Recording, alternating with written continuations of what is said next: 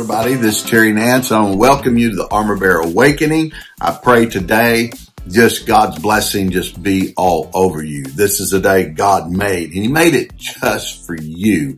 So start thanking Him and praising Him. If you enjoy the broadcast, be sure and subscribe. Send it out to others. Do that for me. Just send it out, at least the link to one or two people that you know need to be listening to this broadcast. When I do Armor Bearer conferences around the country, I always ask, how many of you know someone that should have been here? Every hand goes up. And so you know people that need to be tuning into this. And so I encourage you to do so. Then also go to godsarmorbearer.com if you feel in your heart you'd like to contact me and what we do in our mentoring program. I call you twice a month. And I visit with you. I talk to you. I will mentor, encourage you, help you to be the kind of armor bearer and minister you're supposed to be in the local church. So I'd love to hear from you. I am teaching on the book. It's called God's Armor Bearer Devotional. You can get these from Destiny Image, or you can go online. I do not have these in my book, in my own personal a library here that I sell the books, so you can get them online though. But this is a daily devotional, and I've been talking about maintaining the right attitudes. And I want to tell you why attitudes are so important in our hearts. Listen to this. The enemy seeks to divide and conquer. He knows that where envy and strife is, there is confusion and every evil work. James chapter 3 verse 16. He knows that we're envy and strife, and in the local church, oh my gosh. And this is why I'm talking to the armor bearers, especially those who are working in your local church. You are involved in the nursery. You're involved in cleaning. You're involved in the parking lot. You're involved in the structure, the ushers, everything that has to do with the local church. This goes especially to us. You got to nip the strife in the bud. You cannot sit back and get into a fight with a nursery worker or someone, or there's contention among the team, because that releases a spirit in that body. And it is a divisive spirit. It is a serpent spirit. It's of the devil. And the Bible makes it clear when there's strife and contention, evil begins to work. I went through, and I know every pastor has, but had a leadership team, and gosh, man, every time I met, I walked out depressed and beat up, like this is unbelievable. The contention and the strife and this and that. And I did this a couple of times. I have walked in and I said, okay, there's too much strife in this team. So as of today, this team is no more.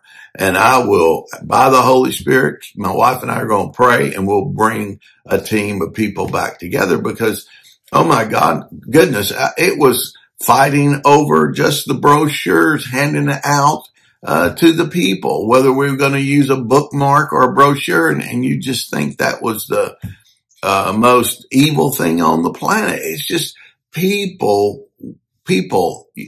Sometimes in my heart, I have to be honest, I just have to shake my head and go, Lord, is there any hope for these people?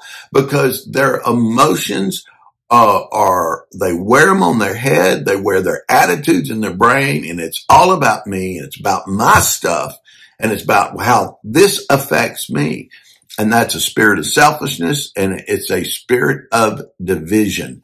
And the Bible is really plain. It is true. Throw out the divider, and the contention will cease. And that's exactly what ends up happening. You just have to ask these people, go be a blessing somewhere else, because this is causing nothing but strife and contention. And so if you cannot flow under the anointing and under that house vision, quit speaking against it. Dear Lord, don't say anything. I remember years ago, and I thank God for my parents. They weren't pastors. They were business people.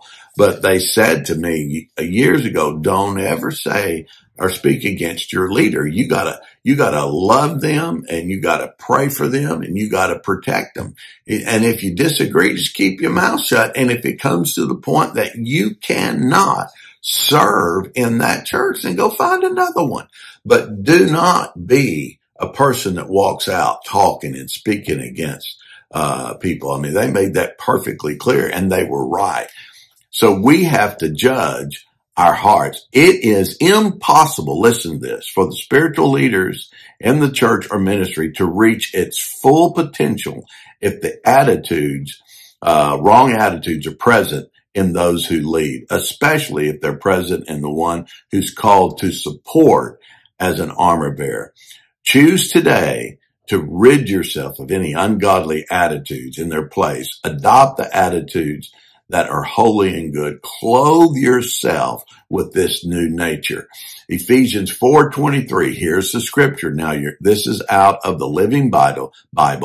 Now your attitudes and your thoughts must be constantly changing for the better.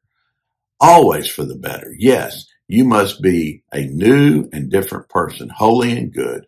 Clothe yourself with a new nature.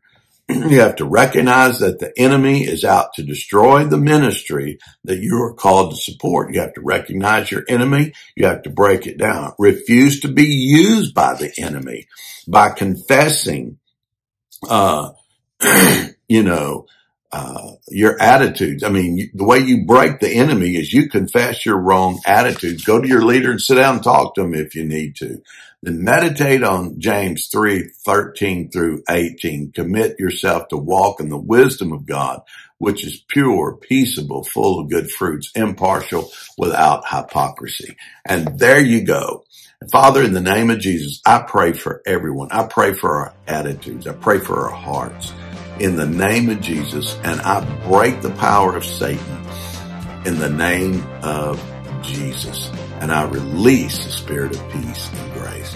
God bless you. You have a wonderful